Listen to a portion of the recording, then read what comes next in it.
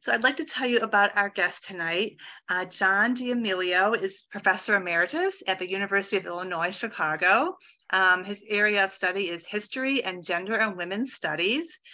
John worked in the field of LGBTQ history and has had a far-reaching impact and is considered a pioneer in the field of gay and lesbian studies. He earned a PhD from Columbia University, as well as other degrees there, and is one of the first academics and activists in the country to begin work on gay scholarship. So we are just so pleased to have him with us tonight to learn about the subject. So welcome, John. Well, thank you. I'm glad to have this opportunity, and especially to be able to talk about a history that isn't widely known. And so just to give you a kind of sense of it, before I pull up my PowerPoint, I'll be giving you a broad overview of LGBTQ activism from the beginning of the 50s when it first gets started until the very early 2000s. And as you'll see in the talk, a vast amount of change occurs in the course of those 50 plus years. So give me a moment now.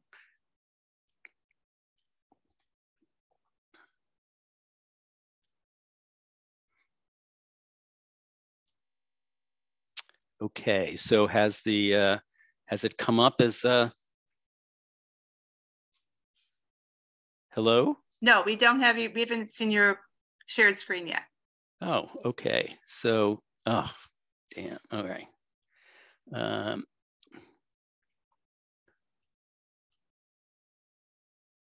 right.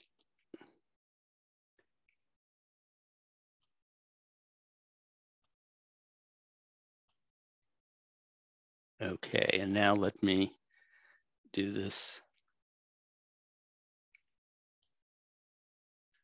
See if this will work. Okay, is it up now? Yes, okay. That looks good. Yep. All right, good. So, I want to start with what I describe as the worst time to be queer in the United States, the 1950s and the 1960s.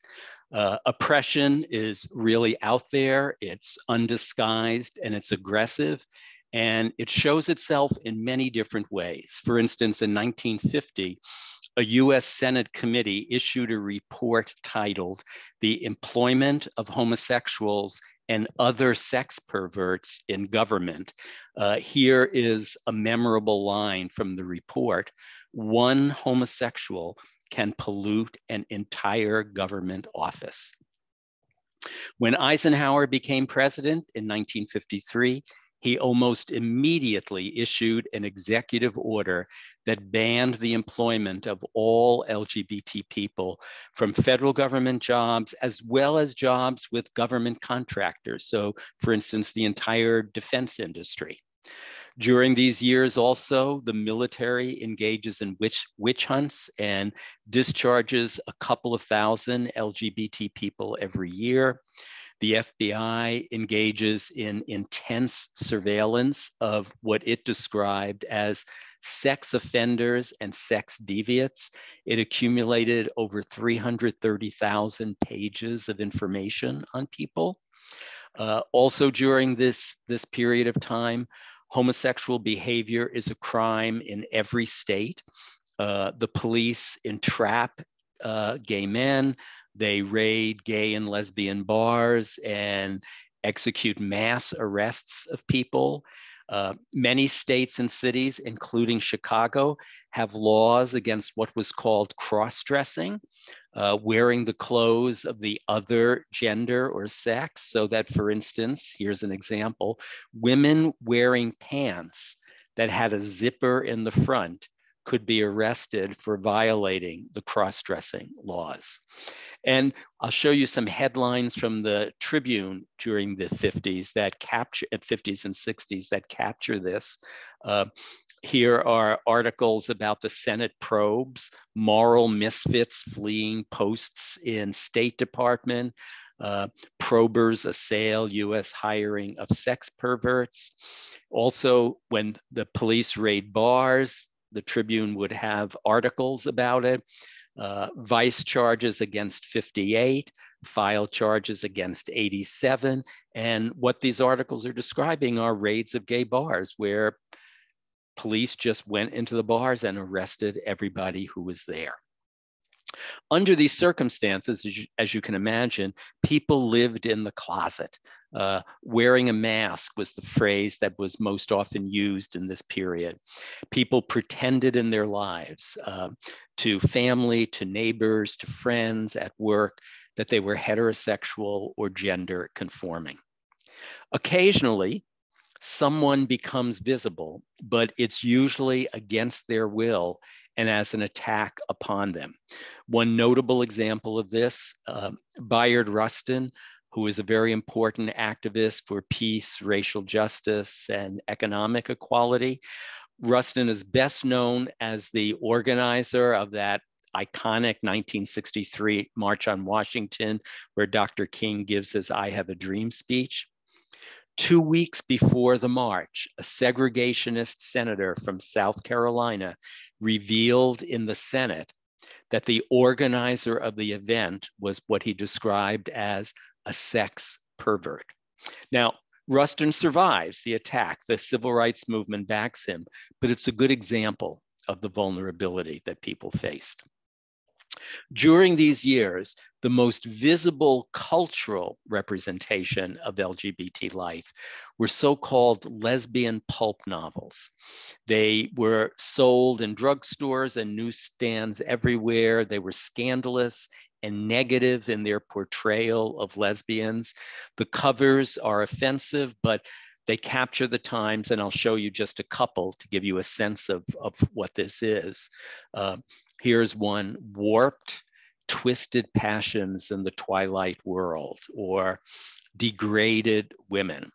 And honestly, these cheap paperbacks sold hundreds of thousands, if not millions of copies. So under these circumstances, how do LGBTQ people respond? What forms of resistance start to appear? In response to the intensity of the oppression, a continuous history of LGBTQ activism and organizing finally starts around 1950. In California, the Mattachine is founded in 1950-51.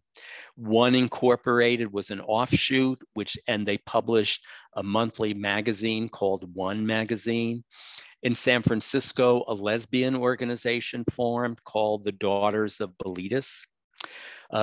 These organizations hold meetings, they have public lectures, they publish magazines. The Mattachine and the Daughters established chapters in a few other cities, and Chicago had chapters of both of them on and off.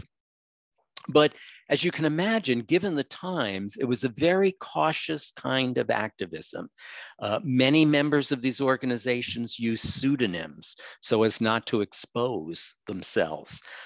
They try to take a reasonable and responsible approach. They're not in any way militant. I mean, the names of the organizations, would you even know, looking at them, that they were any kind of LGBTQ organization? But even so, for the relatively small number of people who encounter them and learn about them, they are life-saving organizations, and people join and subscribe to their magazines. During these years also, in terms of thinking about resistance, a small number of individuals do try to push the envelope without being part of organizations. Christine Jorgensen, for instance, was the first American to have what in those years was called sex change surgery. Today, we would describe it as gender affirmation surgery. This happened in 1952. It made headlines in newspapers around the country. And she really made an effort to stay visible and public so that other trans people would have her as a model. Another individual, Valerie Taylor, a Chicago-based novelist in the 50s and 60s. And what Taylor did was to take that lesbian pulp genre and write novels that portrayed lesbians in a positive way. And so she had some books like Whisper Their Love or The Girls in 3B, A World Without Men. Another person, Jose Sarria, he was what was described as a drag performer in San Francisco in the 50s and early 60s.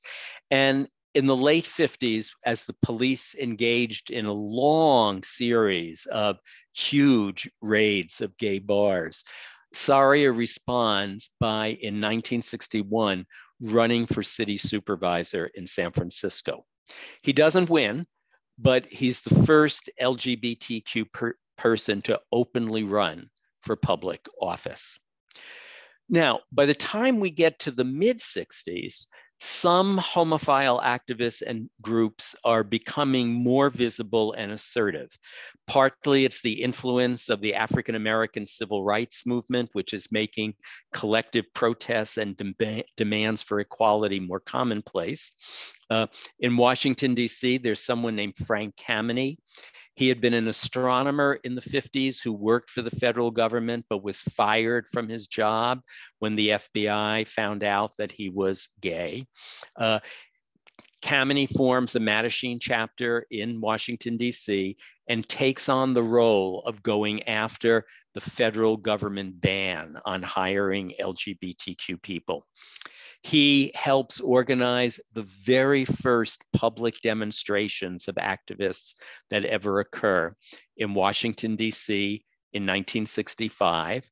Here you can see a small picket line outside the White House. Here's another one of the pickets. By 1968, a conference of homophile activists, as they describe themselves, adopted the slogan, "Gay is good." In a sense, it was responding, taking example from the Black movement that was using the phrase, "Black is beautiful." By the second half of the 60s, the upheavals that are going on all across the country are starting to reach into the LGBT community. Philadelphia, San Francisco, and Los Angeles all saw rowdy, disruptive public demonstrations in response to police harassment of bars.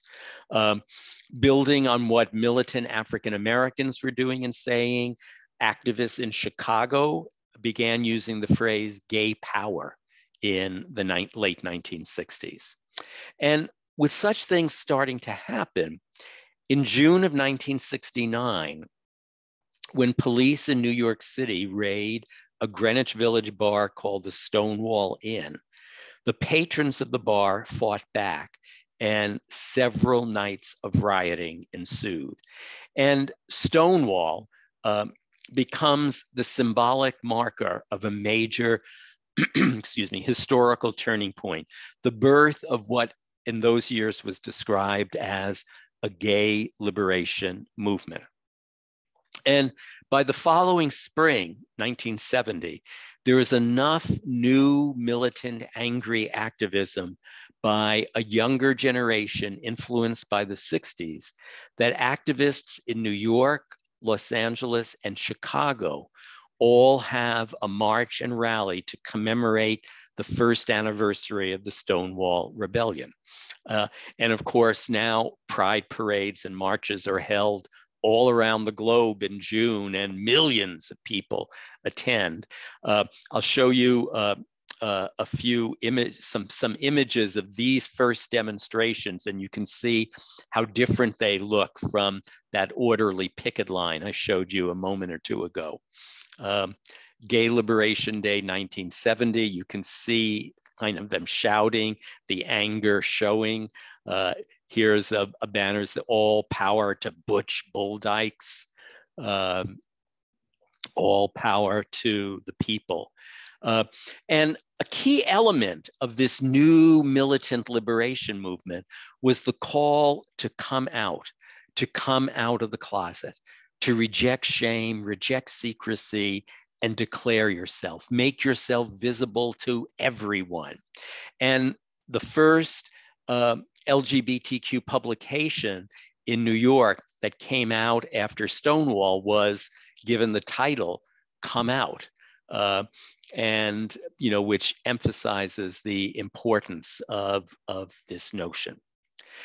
So with this new militant kind of activism, what changes in the 1970s? For one thing, there is an explosion of organizations. At the time of Stonewall, after almost 20 years, there were maybe 50 LGBTQ organizations in the US.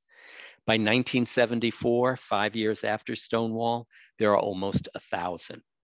Some last, some come and go quickly, but they bring people together, make collective activism and community building possible, and they have a wide range of missions. You have local activist all-purpose organizations, you have religious organizations of gay Catholics, gay Episcopalians, synagogues for gay and lesbian Jews. There are cultural organizations, singing groups, theater troupes, music festivals and film festivals, organizations that start to provide health and social services to members of the community in need. And you also have the first national organizations like Lambda Legal Defense Fund, an organization of lawyers that took on legal cases, or the National Gay Task Force, which became a lobbying organization for change. A second development is what I would call just a cultural representation. Like that publication come out, activists publish lots of other magazines and newspapers so that they're not dependent on the kinds of things that the Chicago Tribune might publish. The covers of the publications really make it clear. Here is one called Lesbian Tide, it's right out there, or Fag Rag, a gay male newspaper. There are also small publishing firms that come together to publish LGBTQ positive novels and books. One of those that's published in the early 70s is a novel called Ruby Fruit Jungle.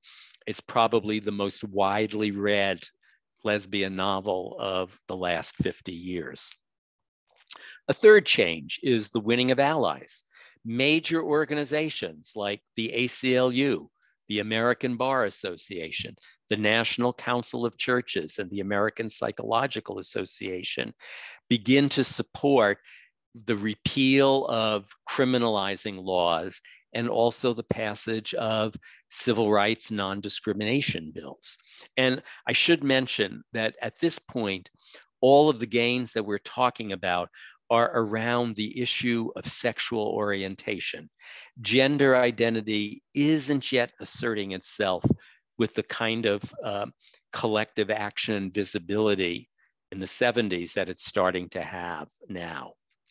A fourth development of change in the 70s was that there were some real victories. From this list, I'll mention just a couple. The American Psychiatric Association in 1973 eliminates homosexuality from its list of mental illnesses. The Federal Civil Service, the federal government, doesn't eliminate the ban, but limits it to only jobs involving national security. The first states begin to repeal their sodomy laws.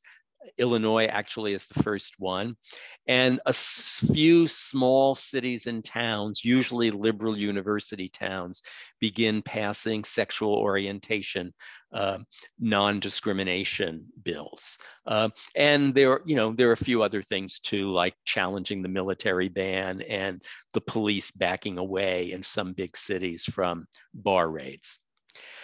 What doesn't change in the 1970s, however? Even though the change that occurs is significant, it's still uneven and limited. So that, for instance, the overwhelming majority of LGBTQ people are still living in the closet. They have not yet come out. The community, the population is also internally divided. There are organizations for men and there are organizations for women. There are organizations that are basically all white, and then there are organizations for people of color. There are organizations of gender conforming people, and then there are organizations of transgender people. In the 70s, there was a whole movement within a movement called lesbian feminist separatism, because the gay movement was seen as too sexist and the women's movement was seen as too homophobic. Lesbians create a whole set of women-only institutions and organizations for themselves. So, meanwhile, even as the 60s give birth to LGBTQ radical and militant activism, it also spawns an organized counterattack. And in the 70s, a politicized Christian evangelical movement begins to rise up.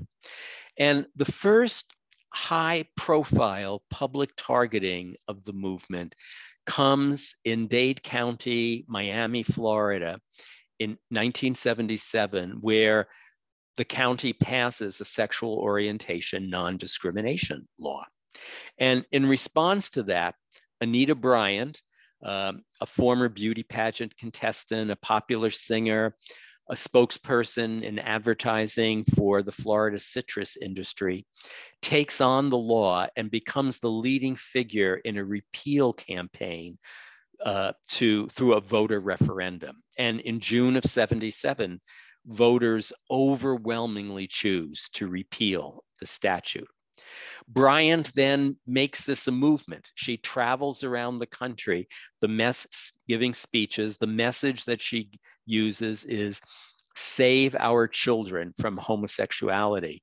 And 3 other cities around the country also repeal their non-discrimination statutes.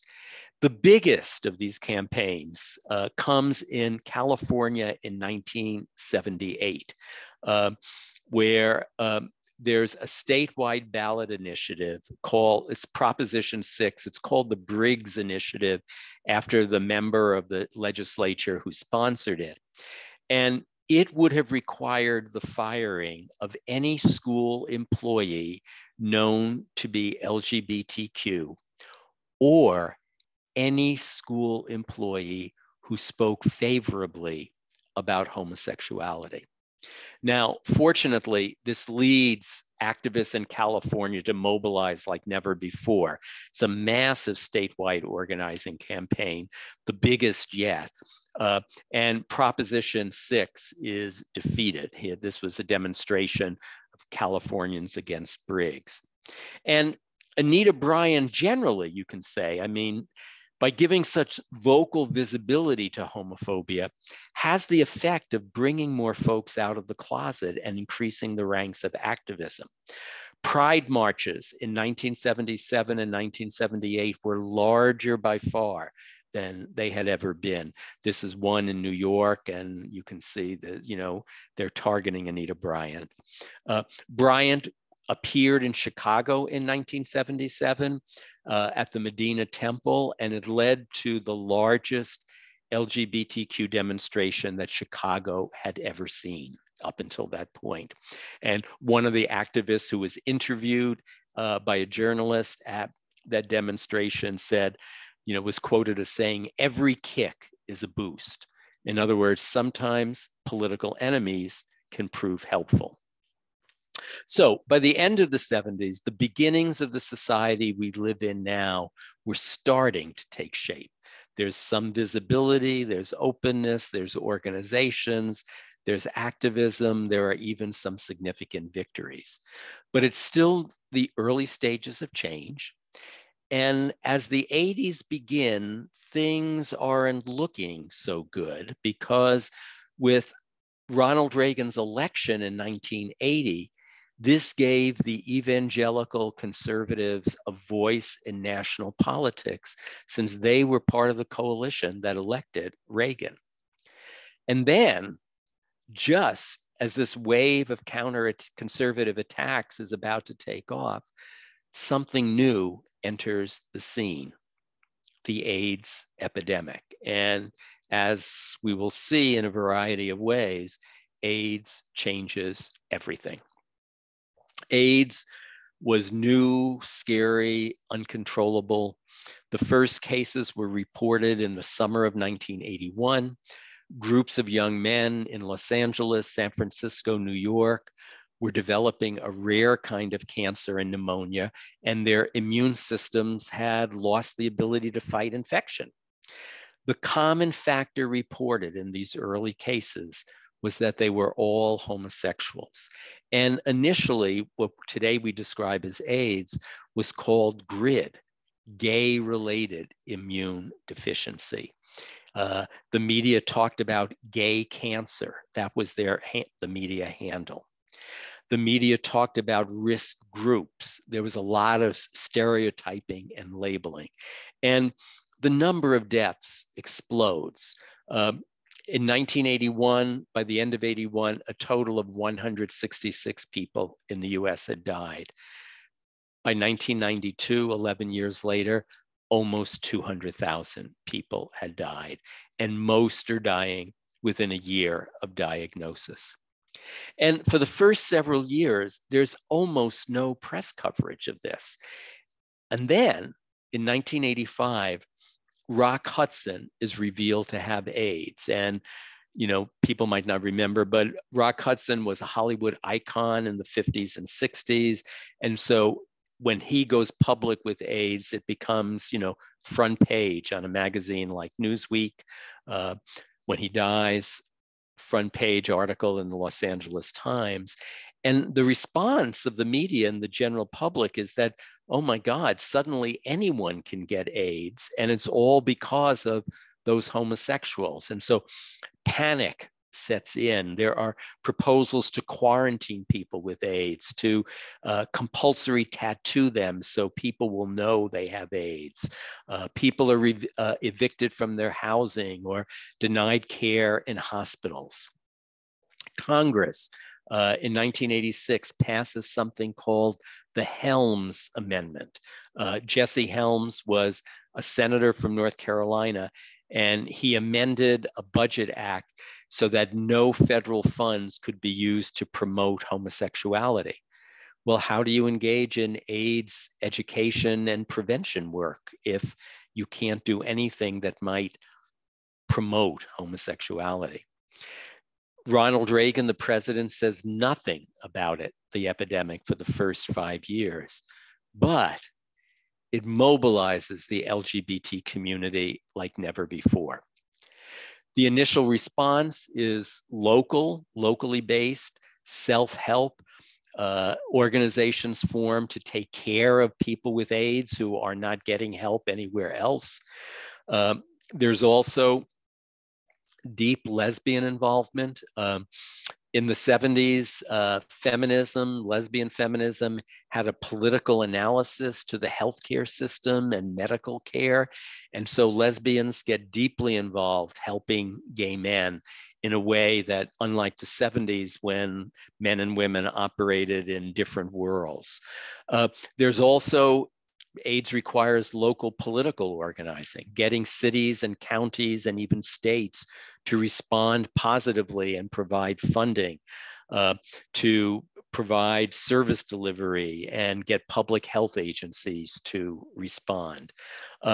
Also, local educations about risk reduction after HIV is identified in 1984. And just as all of this local self-help and mobilization is occurring as the epidemic spreads, in 1986, the Supreme Court issues a decision in Bowers versus Hardwick in which they say that sodomy laws, laws criminalizing homosexuality, are constitutional. One of the opinions says there is no such thing as a fundamental right to commit homosexual sodomy. They say the challenge to the sodomy laws was facetious. It would overturn millennia of moral teaching. Well, in the context of both gay liberation, but especially the suffering of the AIDS epidemic, you can imagine how enraging this decision was. And if you combine Hardwick with AIDS, the impact on activism was impressive. And As an example, in 1979, 10 years after Stonewall, the movement organized its first March on Washington. Maybe 100,000 people came to it. Not bad, but not as big as what happened in the 60s. 8 years later, in 1987, 6 years into the epidemic and a year after Hardwick, 500,000 people turn out for a demonstration and rally in Washington. It's the largest demonstration in Washington in US history. So by the second half of the 80s, AIDS is really mobilizing the community and the movement like never before, and it's going beyond local, self-help. There is a shift to public activism and militant public activism. And a key moment comes in 1986-87, where direct action protest groups start to form in a number of cities, including Chicago. And lots of activists deserve credit for that, but I want to highlight one in particular because he had a very high media profile, Larry Kramer. He had been a Hollywood screenwriter. He wrote a novel in the 1970s called Faggots, which was a gay positive novel. In 1983, he writes an article in the gay press called 1,112 and Counting. That was the number of people who had died at that point. And he says, we have to do something about this. He writes a play, The Normal Heart, that premieres in 1984 about AIDS, and it immediately travels around the country. And in 1987, he gives a speech at the New York City LGBT Community Center in which he says, we're going to die, all of us, unless we get angry and do something.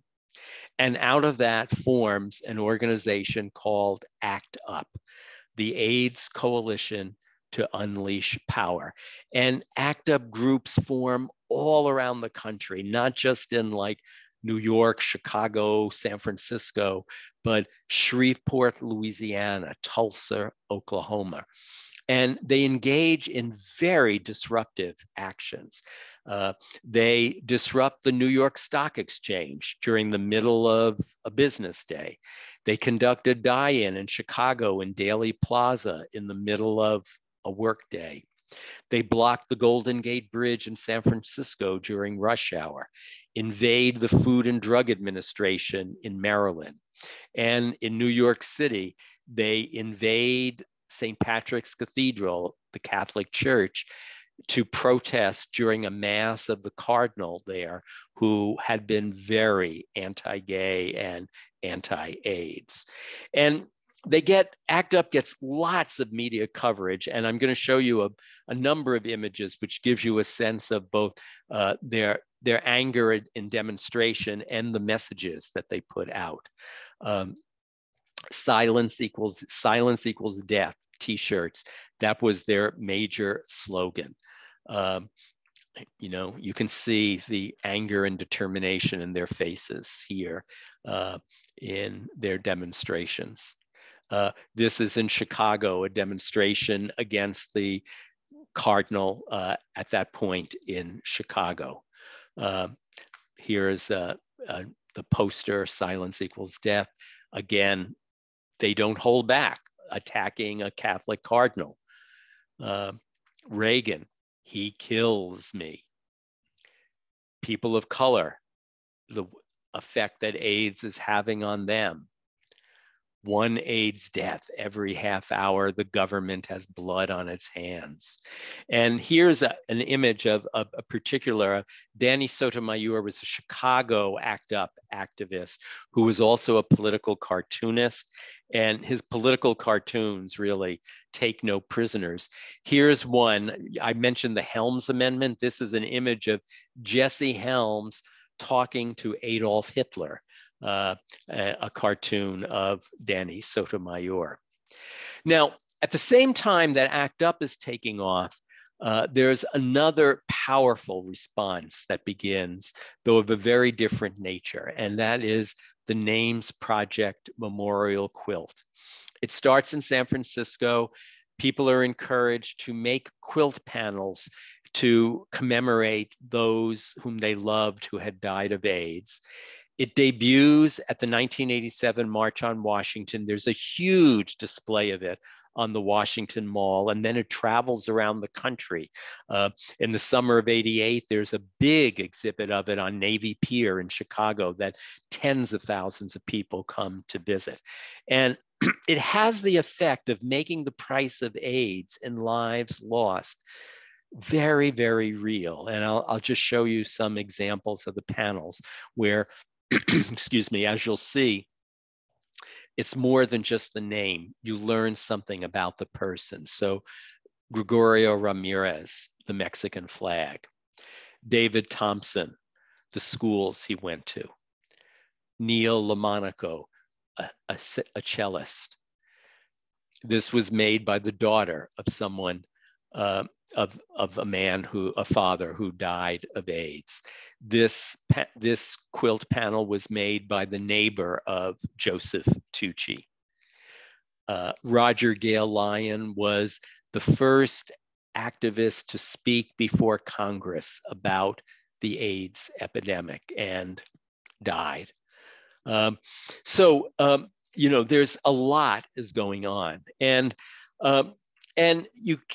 by the early 1990s, this level of protest is really making a difference, because the community is now working as part of a national coalition of doctors, social workers, nurses, public health workers to get funding for research, treatment, education, and protection against discrimination. And by the early 90s, they're really working not just at the local level, but at the national level, and they have some real victories. In 1990, the Ryan White Care Act is a huge funding act passed by Congress to support fighting the AIDS epidemic. The Americans with Disabilities Act in 1990 includes HIV status as a disability against which you cannot discriminate. The Hate Crime Statistics Act, also in 1990, for the first time, the federal government is collecting statistics on hate crimes based on sexual orientation. And as a marker of change, in 1992, Bill Clinton becomes the first presidential candidate of a major party to actively seek out the support of the LGBT community, speak on community issues and to members of the community. Now, I said before, you know, when I first started talking about AIDS, AIDS changes everything. Let me give some other examples. It leads to really a massive coming out. Far more people come out in the 80s than did in the 70s, because now it seems it's like a matter of life and death. It's not just a question of, oh, sexual freedom or sexual liberation, but our lives depend upon this. Also, as this occurs, as there's both government funding for AIDS, but as more people are joining organizations, and especially after the 1987 March on Washington that 500,000 people go to, LGBT organizations are able to make the shift from all volunteer to paid staff. And with these full-time paid staff, they're much more stable and can have a bigger impact. And it also leads at the national level to organizations being able to work with a whole bunch of other mainstream organizations to form alliances to fight against AIDS, but also to fight against sexual orientation discrimination. And it's no accident that in 1986, New York, and in 1988, Chicago, you know, at that point, the two largest cities in the US, both pass non-discrimination laws based on sexual orientation. And other cities and states are doing it as well. Also, with the lobbying that people are doing to get AIDS funding and a response, they're learning the system. More and more LGBTQ people start to run for public office and get engaged in electoral politics. And the change doesn't stop here. There's another impact is a much heightened level of visibility and organizing among LGBTQ people of color. The Black and Latinx community is disproportionately affected by AIDS, but they haven't been prioritized either by white-led AIDS organizations or mainstream Black and Latinx organizations. So by the late 1980s and early 1990s, especially as more funding is becoming available to fight AIDS, there's a profusion of new LGBTQ people of color organizations. YAGO, a national Latino, lesbian, and gay organization. A national Black, lesbian, and gay leadership forum. A minority AIDS project in Los Angeles that becomes a model for communities all over the country. A national minority AIDS coalition.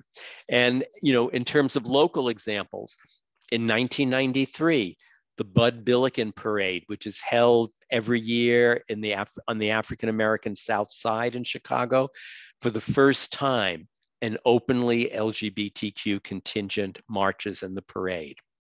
2 years later in Chicago, an organization of women-loving women Latinas forms Amigas Latinas, and they become a major activist organization in Chicago for the next 20 years.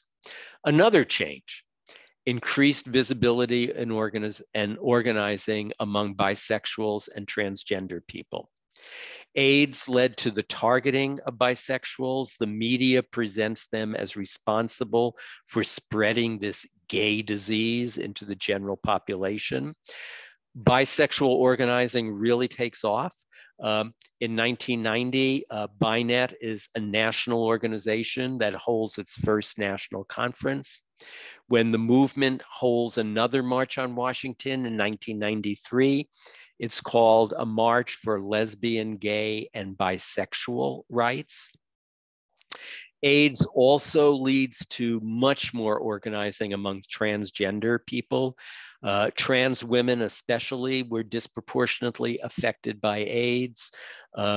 And the sexual orientation anti-discrimination laws don't include transgender people. And so there's much more organizing beginning in the 90s and continuing into the 21st century.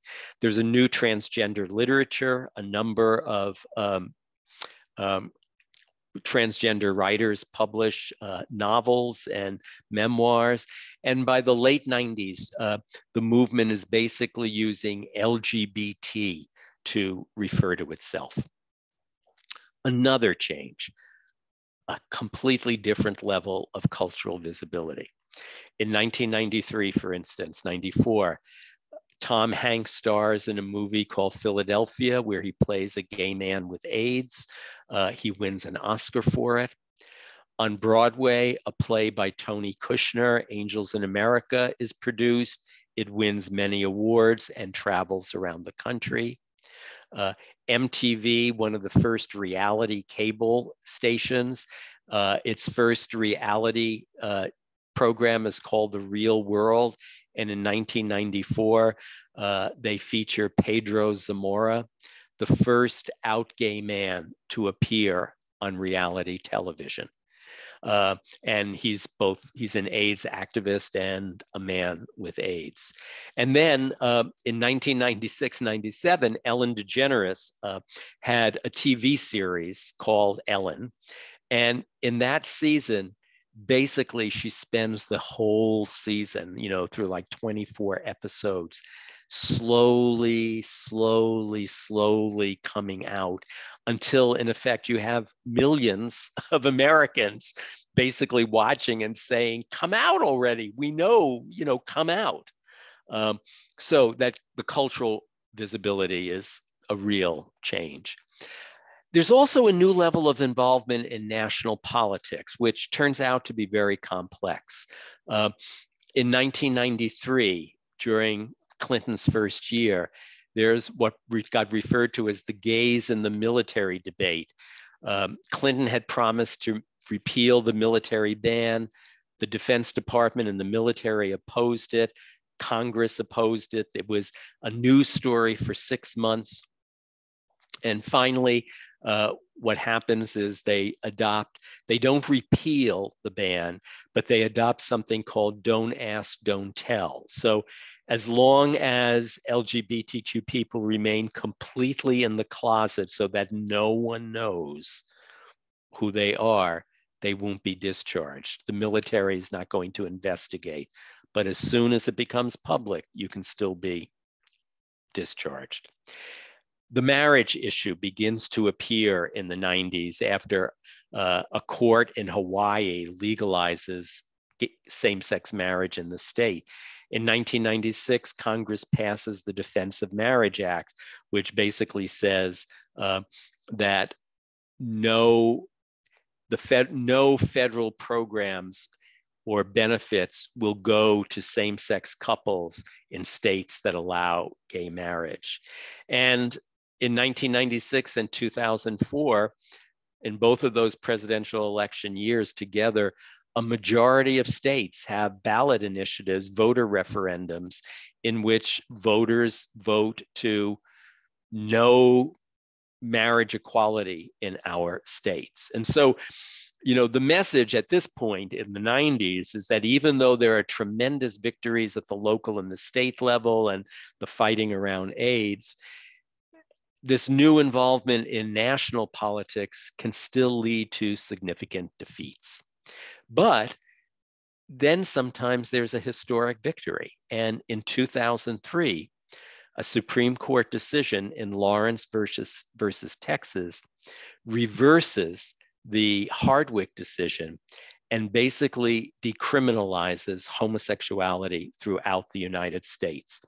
And this is a significant historic marker.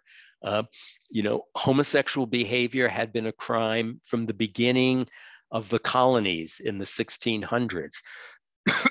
And now criminality is no longer the starting point. So there's a whole lot that could be said about the last 2 decades. The way the marriage campaign played out in a number of states. And finally, in 2015, there's marriage equality through a Supreme Court decision. A tremendous amount of youth organizing at the school level. Gay straight alliances or queer straight alliances form in thousands of schools around the United States. And it's during the 21st century that gender identity and trans visibility really becomes significant. So there's much that could be said about all of these things, and other things as well. But I'm basically going to stop here. I want to mention 2 things in closing. One, if you're not aware of it, Chicago has an organization called the Gerber-Hart Library and Archives. That's its website, www.gerberhart.org. And it is basically an LGBTQ library and historical museum and archives. It has exhibits, it has research archives. And if you were to go to their website, it would provide you with a lot of information about Midwest and Chicago LGBTQ history. And finally, just a tiny bit of self-promotion. One of my most recent books was based entirely on doing research at Gerber-Hart. It's called Queer Legacies, Stories from Chicago's LGBTQ Archives. And it consists of about 3 dozen short chapters that talk about different people, organizations, events in Chicago's LGBT history from the 1950s up through the 21st century. So let me stop here. Roz, let me know if there are questions. Tell me what they are. Yeah. So do you want to stop sharing your screen? Yes, I'm Yes. There you Okay. go. Perfect.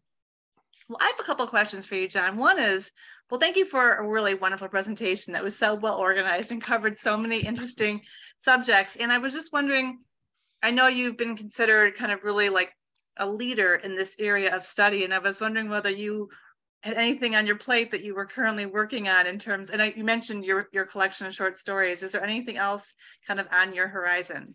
Well, I'd actually like to what I would love to do is to take this talk, which I've been giving a lot, and actually write a short book, like 200, 250 pages that gives a broad overview and actually goes up to the present, doesn't stop, with the Lawrence decision.